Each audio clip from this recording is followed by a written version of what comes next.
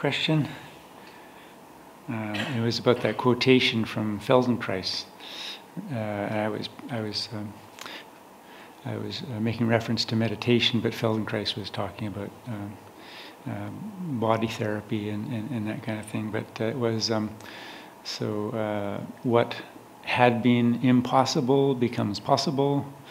What had been possible becomes easy, and what had been easy becomes elegant. So it's that kind of nice transformation of things through practice, through skillful practice. It's a nice way of looking at it. We often one of the things that we neglect, because we aren't always our own best friends, not always, and one of the things we neglect is taking stock regularly of when things used to be impossible and now we can do them all of a sudden, or when things that we used to be able to do we do them actually darn well now, and some of the things that we've always done pretty well have become just natural and actually quite lovely. We don't do that enough. I think we do deserve to attend to that and just acknowledge it in ourselves. Among other things, it provides good instructions. Right, practice works. Good practice works well. It's an informative kind of thing to remind us, this works, whatever it is.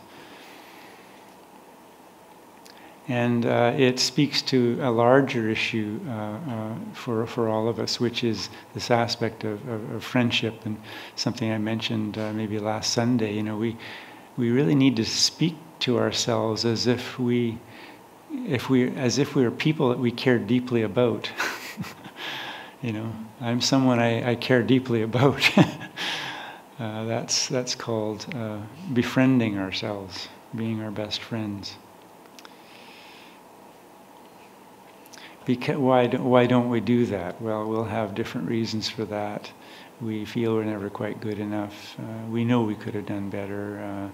We didn't live up to expectations of a parent or a spouse or a child or the community at large, our little group here, or whatever. It's very easy to fall short. In fact, it's probably the easiest thing in the world, because there's always something we could do better. But when that habit of just, I really have to keep struggling here, I need to be better at this or this or this, when that becomes the habit of mind and becomes a kind of temperamental basis, we tend almost naturally to lose sight of the opposite. Well, what is it I do? What is it I can do? Sometimes people praise me for something. What is that again? What have they said about me which was actually quite nice? Sometimes it's our friends who notice good changes in us too. Meditators often can't see any progress, and after an initial period of enthusiasm, that will begin to despair a little bit. Is this going anywhere, and so forth? And it's our friends who say, you aren't as impatient as you used to be. What's happened? Or you've got a way of encouraging me when I've been depressed. It was you never used to do it quite that way. It's been really helpful. Thank you.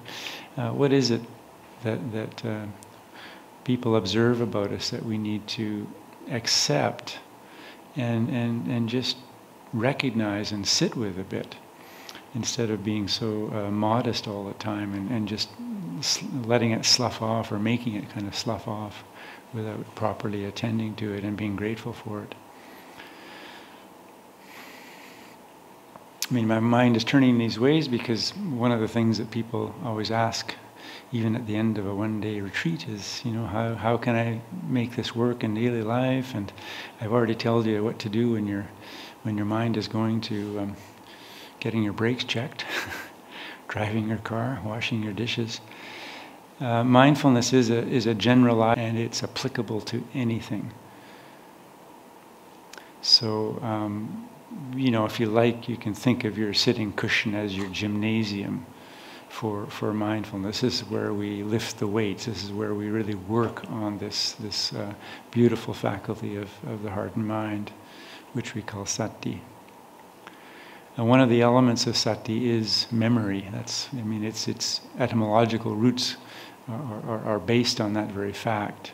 So we have to remember to meditate. We have to remember to to attend. So the issue of mindfulness and memory are very, very closely related.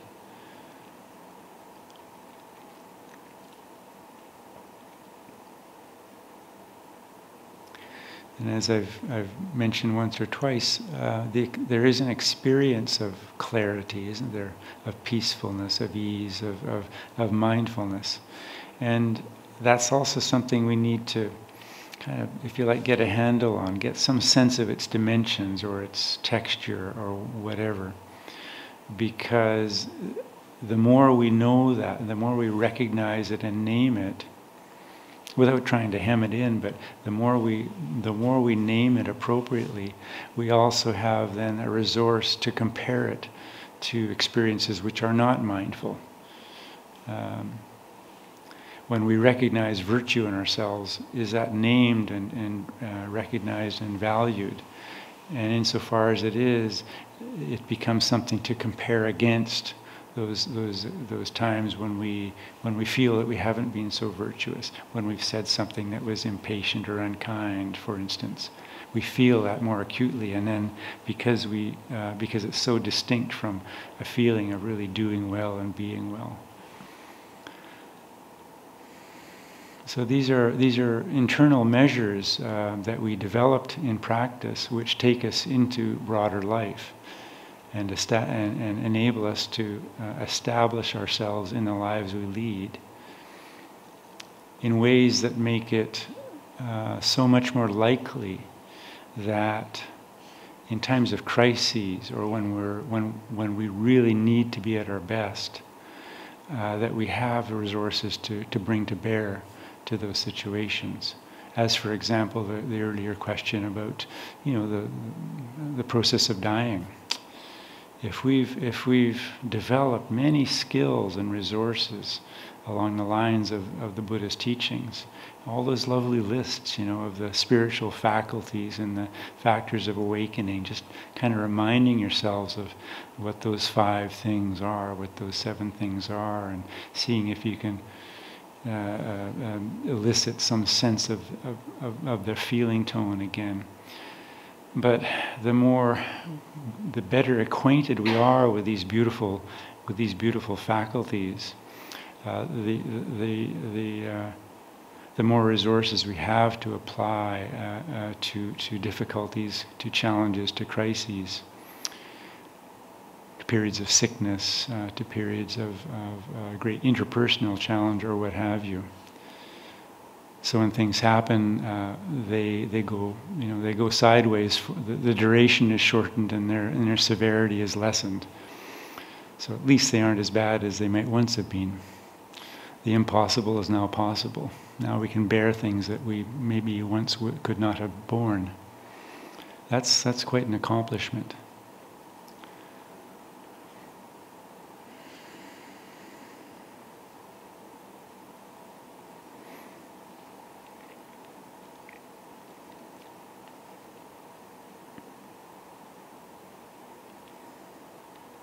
But so much of this practice is in the simple things. It's just noticing simple things, doing simple things, keeping things simple.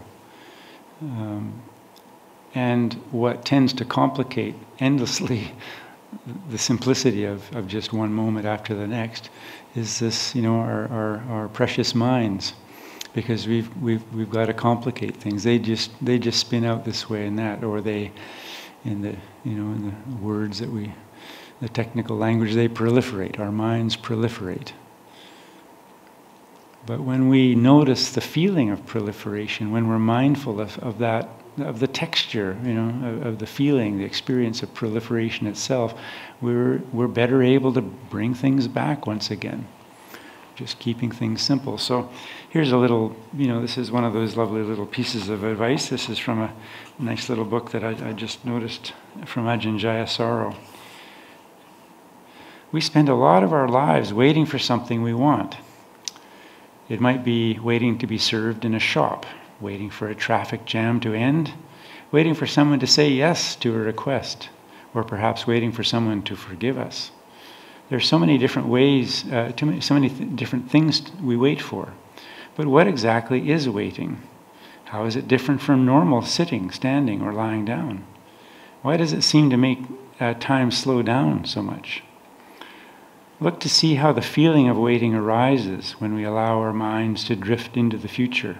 Subjectively, waiting is the sense that we are filling in the time between now and when the event in the future occurs. But that sense of waiting so easily leads to tension and frustration. Why not keep the mind in the present and use this interval between the awareness of a need and the moment of its resolution to dwell in calmness and clarity? These short periods of time need not be a source of suffering. They can be enjoyed.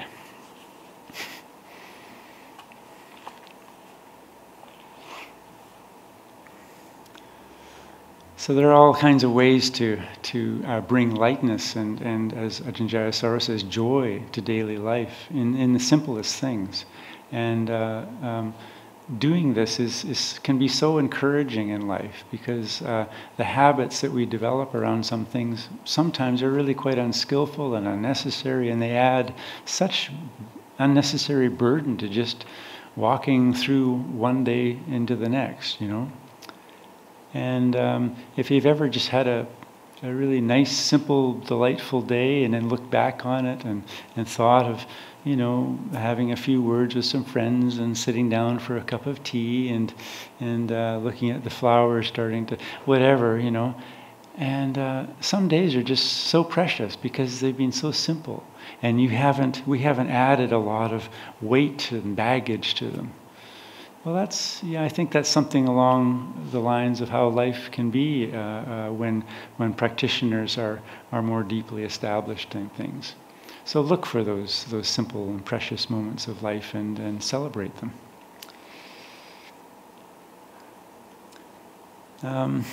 Good. Any any questions?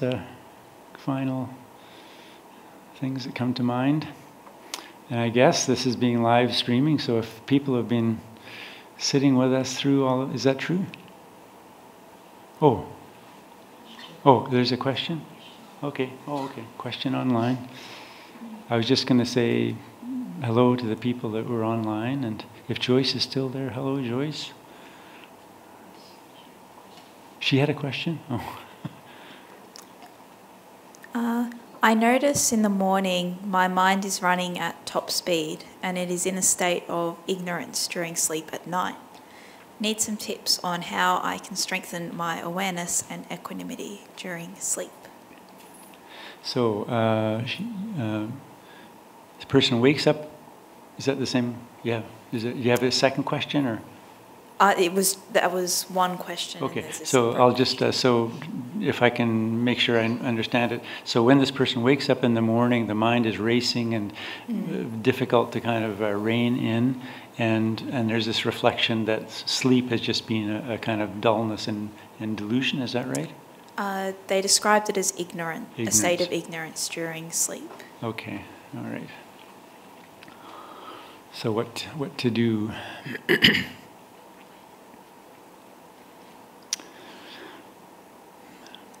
Well, let's see. Let's begin with the sleep, and you know, you may or may not find that this begins to help, but it seems to me that as busy as anyone's life is, there's a time before you go to sleep when even if you're in bed with someone, which is obviously the case for many people. Still, there's a time when people are quiet. You're alone, it's warm in bed, it's quite comfortable. And the expectation is that you're going to go off to sleep. But even in the presence of someone else who's probably doing the same sort of thing, there's this period when you're perfectly quiet, comfortable, in a lying posture. It's a very nice time, I think. what can you do that aligns itself with our meditation practice? Well, take a few deep breaths. Certainly, you can cast your mind over the day.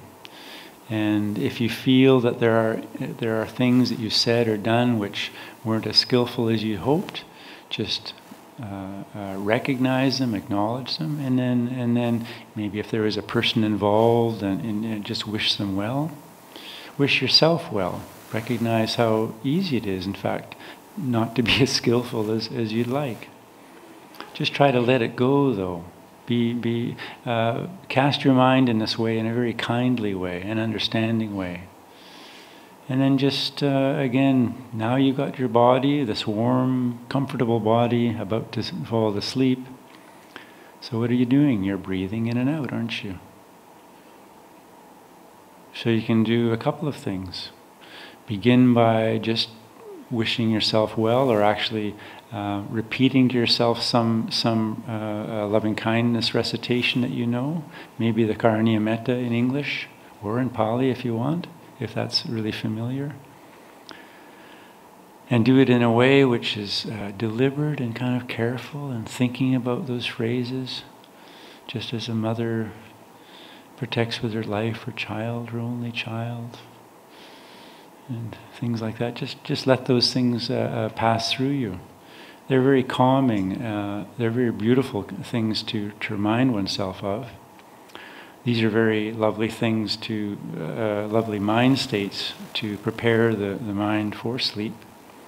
Loving kindness it also has 11 benefits, the Buddha said, and a couple of them are: you sleep well, you wake up well, and you don't have nightmares. That's 3 benefits right there. That's pretty good. And then, if you're not asleep before you finish that recitation, what are you doing? Still warm, still comfortable, still fairly quiet. Watch the breath for a while, maybe. So I'm just suggesting, there may be other things of a similar nature that you might want to do while you're going to sleep, in that final quiet period in your home. But whatever it is, bring some kind of element of practice, very gentle, non-judgmental, just very gentle element of practice to that process. The sleep is bound to be somewhat easier, or maybe a lot easier. And you can see how this works, but you may begin to find that you actually wake up in a little less agitated or kind of confused state, trying to get your bearings. That's sort of the sense I get from the question, that upon waking and maybe realizing that there's been kind of ignorance afloat or whatever during the sleep itself, that the mind is trying to get its bearings, and there must be, what am I forgetting? What do I need to do? What's the day going to look like? Trying to establish itself again. So if the sleep has gone well on the basis of all this skill, this loving skill that has been applied to the sleeping process beforehand, you may find, and it may not happen right away, but you may find that upon waking there's just a little bit more clarity and brightness, a little more joy. Upon awakening, then what's a very good thing to do is begin to meditate. Now that might involve just you wake up, go to the washroom, do what you need to do, maybe just splash some water on your face, but don't worry about getting dressed or anything, but just it's very helpful for us to have arranged our space as best as we can, to have at least a little cubbyhole, some little space that's reserved for meditation. So you quickly kind of wander over, you have a glass of warm water or whatever, and you wander over, and then you sit and meditate for a while. So the mind still may be a little fuzzy, it may have that sense of unsettledness or distractedness, but if it's a habitual quality, if it's a repetitive pattern to your waking, it may not be dislodged or eased very quickly, but still you're holding it in a different way now. You take it to your sitting cushion. And it's good for all of us, I think, to begin a period of sitting with some reflection on loving kindness, spreading it to ourselves, seeing what that does to the body, and then spreading it out in some simple way to those we live with and love, and friends and family, and just in a general way to our environment. And then sit in meditation for a while. The mind, even a confused mind, just can't be sustained in the presence of just a lot of goodwill and persistent mindfulness, So it will change. This is a kind of process. So the good thing is you've noticed. This person has noticed. Oh yeah, every morning, or quite often in the morning, I get up and I'm in this kind of distracted and anxious sort of or thoughtful, thought-ridden state. You've noticed that. There's a pattern that you've noticed. So you can begin to supplant that or to insert other forms of skillful patterns. And since you're someone who can notice patterns in your experience, you'll begin to see things shift, to change. As I say, it may not happen overnight, but it will begin to soften, to change in ways that you'll notice. So hopefully that will help. Ajahn, there's another question. Yes, another question? Yeah. There's a person online, she's asking, how do you practice metta for oneself? Seem to have more difficulty practicing metta for oneself than for others, I think. I didn't get the last bit, so how to practice metta for oneself? How do you practice metta for oneself? Yes. Seems to have more difficulty practicing metta for own self than for others. Yeah. So you notice that. That's something. Anything we notice, it's a little accomplishment. It's a little thing we can tick off in our ticky box list. We often observe that this seems to be a kind of predicament of the Western mind, but don't know if that's really true. But famous story of the Dalai Lama being told, that Westerners have this difficulty with self-esteem or loving themselves, and he was just sort of had never occurred to him that a person wouldn't love themselves. So it could be that there are actually some interesting broad cultural differences in this regard. But anyway, that is a question that comes up often, and it's recognizable to most of us, I think.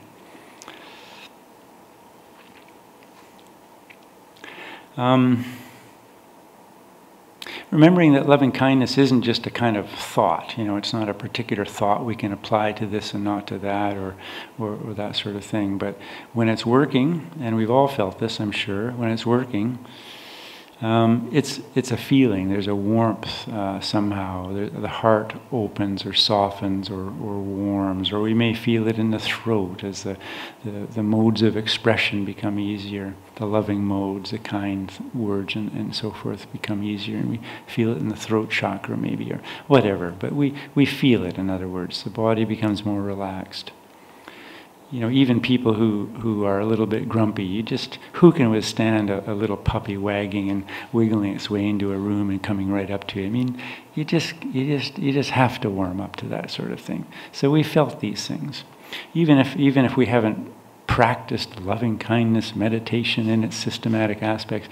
We know the experience to some degree. Quite often, usually, I suppose, loving kindness is taught as we begin with ourselves, and then we go out to our immediate environment, and we do it either geographically or by category. That is, we say, in this room, may all beings in this room be welcome, happy and safe, and so forth, and then in this neighborhood and whatever in Australia, and we can do it geographically, and really. Provided that it's working in each case, we can feel this expansion until it seems rather limitless.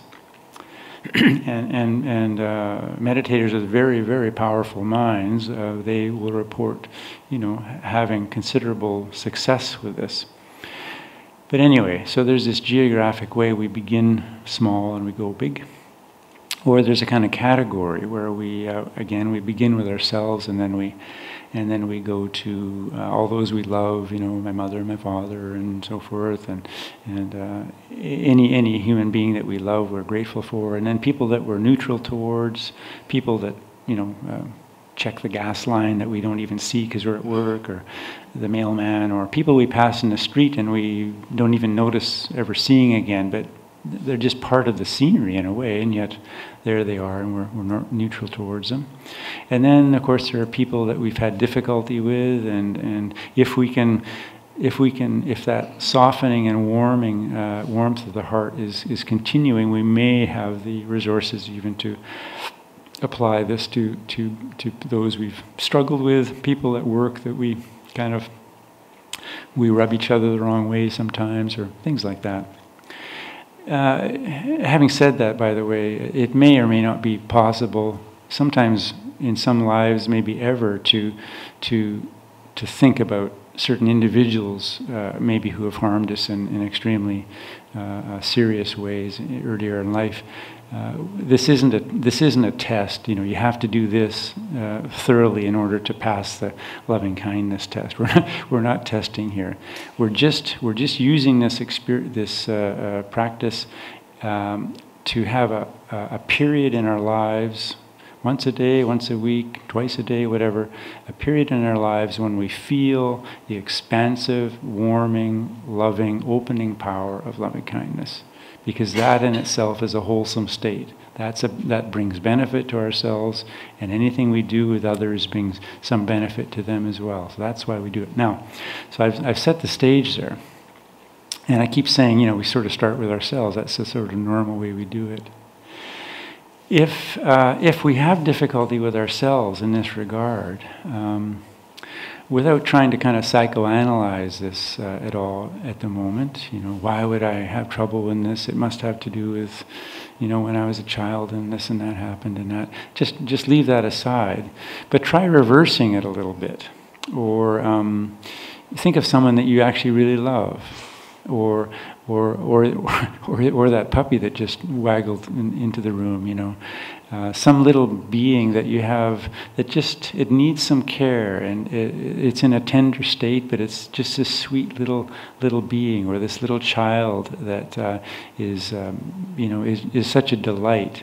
Just think of something. Even you can actually even just construct some being in your mind, through memory. Just think of something that brings delight. And then think, may this little child, may she be safe and secure, may she be healthy and happy, may she get what she needs and be well fed, and may the happiness that she's experiencing, may it increase, and may it lead her to experience life in a healthy and productive way, and may everyone who comes into contact with her feel the joy of her presence, and may she have all the opportunity. You can just work with this image in this kind of way. Just may they be well, peaceful, and happy. Now, pay attention to that experience. Something is happening in the body, in the heart, in the belly, perhaps. You just feel things relaxing, opening, warming. And now, once you've got the image or the experience working, now see if you can just apply it to yourself. Yeah, and may I be well too. May I be happy and peaceful. May I be successful and safe, and may I be happy. Or you may not need words. You may not use words. Just you have the memory, you have the experience of that well-wishing, and just kind of turn the light back towards yourself. See what happens. Because all you're trying to do is just sit with the feeling of well-being.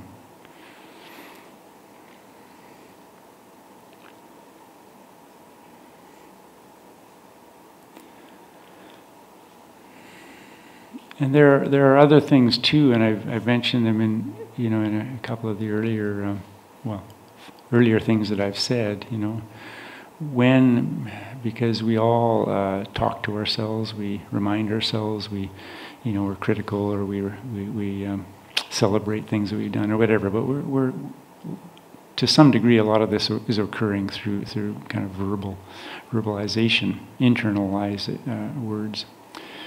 So actually make a conscious effort in those kinds of occasions, or sit down consciously and say some very good things to yourself, or as if you're your own good friend, your own best friend, your own wise friend who is trying to give yourself skillful, encouraging advice, using words that are the best you can come up with. If I was my best friend, how would I speak to myself? And if the concern is, I don't love myself well enough, sort of work with that a little bit. Yeah, what's wrong with you? Well, I have trouble feeling at ease with myself. I wish I could love myself, and I don't seem to be able to. Oh, that must be difficult. That would be a difficult thing to experience. So, what can you do about that? Just what would a friend say about your predicament?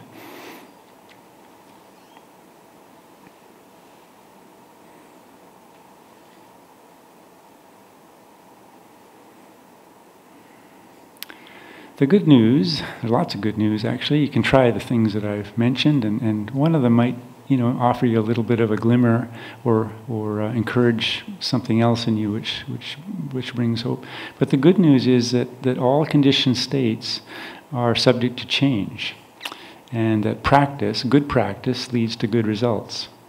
So anything that we do which has any kind of skill attached to it will begin to yield good results. I mean, that's a good news.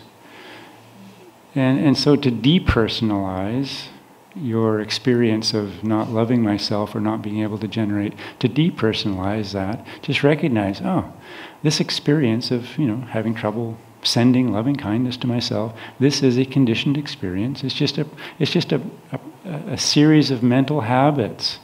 And through meditation, through kindness, and through various ways, I can come to understand this better. I don't have to be in a huge hurry about it. It's not like I'm going to get an A on the self-loving kindness test that's coming up next Monday morning. It will change. I just have to keep putting in good causes. I may not even know what to do about it quite yet, but it isn't rocket science. It's just a state of mind. Minds change all the time, right? So don't worry about it. Keep it simple,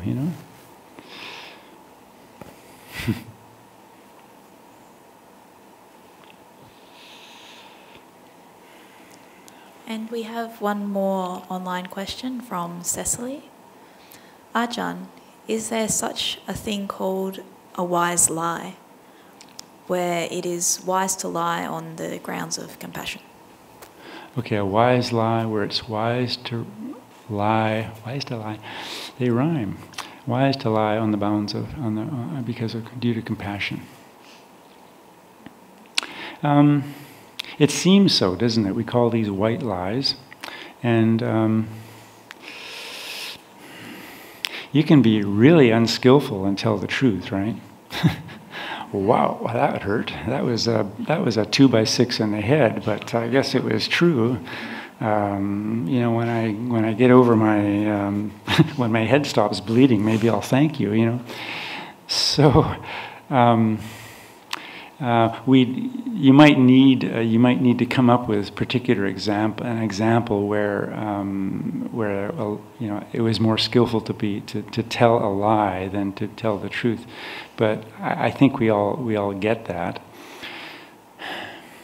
First of all, the precept around truthfulness and satya is one of the barami. That's a pretty mighty thing to hold and actually to perfect. That's one of the qualities of a Buddha, after all. So we do acknowledge, we respect the fact that that's a big one. That's one of the 10 big ones. So not to hold, unrealistic expectations for ourselves. Why do we say things that aren't true? Well, for the most part, and let's just keep aside this kind of precious example for the moment, but for the most part, we do it to protect ourselves, because it's embarrassing to say what you're thinking right now, or you didn't do as well as you could, so you fudge the truth a little bit because it's embarrassing, or you think by saying something untrue, in this case, the person isn't going to sock you in the nose, or be really upset or depressed or something. There are these reasons, but so much of it actually involves our self-view, whether we think of that in terms of conceit or self-protection or self-identity, self-view, how it is that we view ourselves in the world as a kind of upright or kind person. So if you have this view that a Buddhist can only speak nice things, sometimes that's going to get in the way of being truthful. I'm probably not going to find this an easy thing to grapple with, partly because there's no specific instance. This happened, and I didn't feel I could say this because it would have brought damage. Skill is important, and the Buddha didn't necessarily say you always speak the truth, but because sometimes you just don't speak.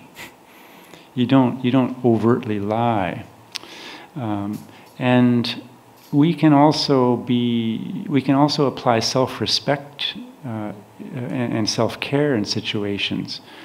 What would we say then? I'm not going to tell you what I'm thinking right now. Okay, let's save that for another day. Can we have this conversation tomorrow, or let's make a time for this conversation. There are a lot of instances like that. This is skillful, not only with them in mind, but with yourself in mind. And you're not lying. You're being very true to something.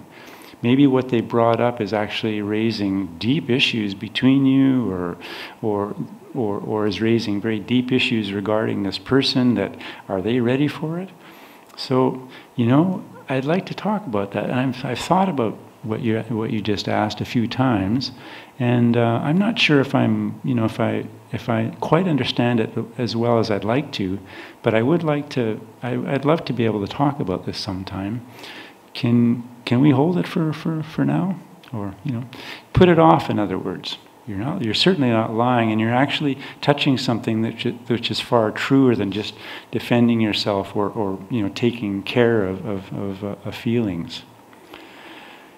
So I hope this is sort of helping. Some people are really good at this. Some people really have experienced and worked with the boundaries of speech and interpersonal communication in this way, and it's quite lovely to and just hearing them voice certain things gives us encouragement and also new tools. I think it's useful to pay attention to that, because we all have kind of habits around this, and as soon as we feel impacted, we tend, I've got to say something. They just asked me this question. I don't want to. What can I say? We're going to revert to a habit. It may be quite skillful, or just one of these so-called white lies or whatever. And then we haven't done anything. We haven't addressed our own kind of conflicts there. We haven't addressed what they've asked, and so it's a problem.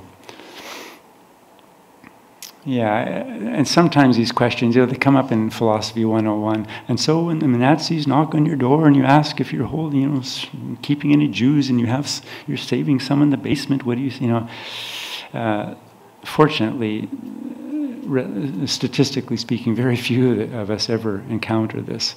But in that kind of situation, I imagine saying, oh yeah, I've got Jews in my basement, yeah.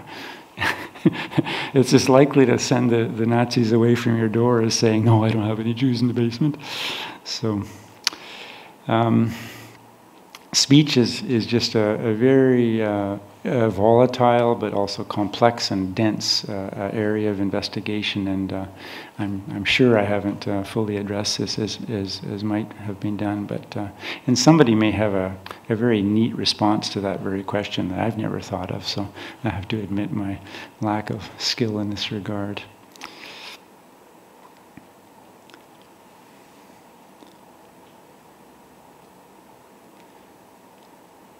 But such truthfulness is something that we need to reflect on a lot, and we can do that by thinking of something that just happened today or yesterday, or that little.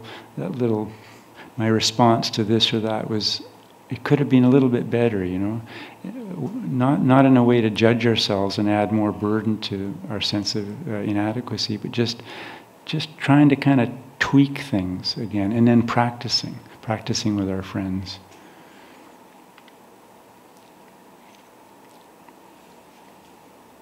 The other impulse, just to say what you think, that can come out of a different kind of lack of skill. A sensitivity, we may respond with the harsh truth in a very untimely way. Just because the person has asked something, say, doesn't mean that they're ready for it, and a little bit of discretion or discernment on your part might actually tell you, you know what, this isn't a good time for them. So just being, quote unquote, honest in that case may be not particularly good for them. So, or you may respond quickly with anger, or a lack of respect for the person you're speaking with, or that. So withholding the truth can be unskillful, and speaking a certain kind of truth in an untimely or unkind fashion is not wholesome either. So we have a lot to work with here.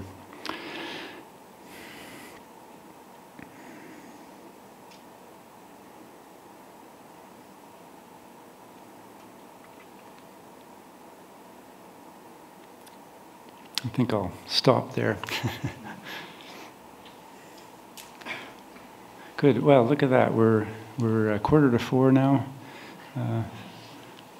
Wish the people, the 2 or 3 people who are watching us on stream, participating with this lovely group on stream. So wish you all well. And if Joyce is still there, hello Joyce. We'll dedicate merit to you now. Joyce is just undergoing a little procedure in a few days, and she's a very Malaysian woman who is very instrumental in so much of what happens between Anandagiri and the Malaysian friends and practitioners. So she's a regular. She's regularly in our thoughts, and we certainly send her, Joyce, a great deal of well-wishing now as you just undergo this procedure and have experience your challenge. So this is a very good time for all of us to just remember that this is an occasion for making merit. We put good effort towards our practice today.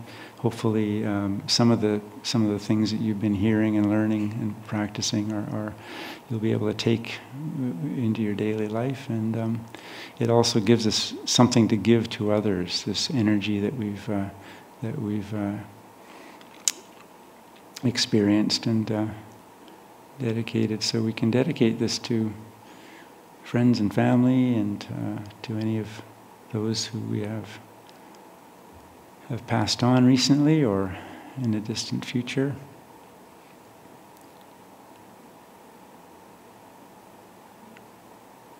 And I guess we don't know the chant for this, do we? So, or you don't, anyway, I do.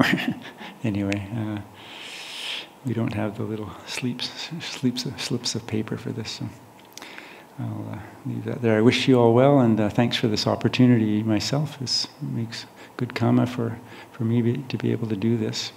Thank you.